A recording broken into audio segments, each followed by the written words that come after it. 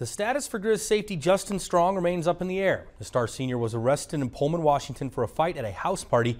At this time, no charges have been filed while the investigation continues. And Montana officials say they are waiting to hear more before making a decision on a possible suspension.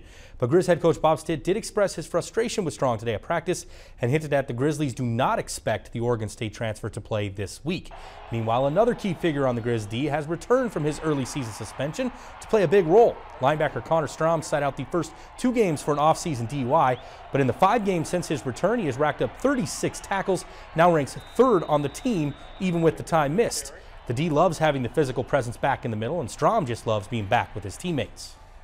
I unfortunately couldn't be out there with them at the beginning of the year, and getting back with them, it's awesome. It's the best thing ever. It's the greatest feeling to look to the side and see James and Bus and behind me and see those guys. It's awesome. It's a different kind of defense when you have someone like him controlling it.